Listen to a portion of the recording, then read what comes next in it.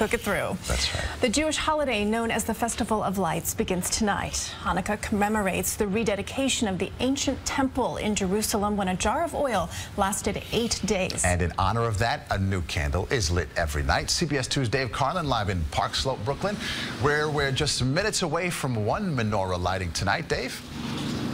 It does happen soon. Let me give you a look at this menorah that has been here at Grand Army Plaza since 1985. Every Hanukkah, we're zooming in for a closer look at it now. It stands 32 feet tall, and between now and 6:30, it will go from looking like this to glowing with light. First, there will be speeches. Then a rabbi is raised up into position on a Con Ed truck to light the middle candle first and the Hanukkah first night candle after that.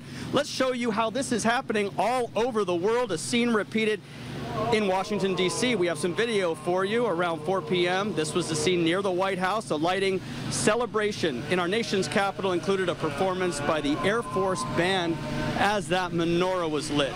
Now back to this Brooklyn observance, where organizers make sure that every child here gets a small toy and also latkes for everyone. You're looking at them getting this menorah ready for the crowds who will arrive shortly before 6 o'clock, we're told. Organizers say they're hoping people remember that both the celebrations tomorrow, the first full day of Hanukkah, and Thanksgiving happening together, are both celebrations about family, about friendship, and about that old saying, it's better to give than to receive.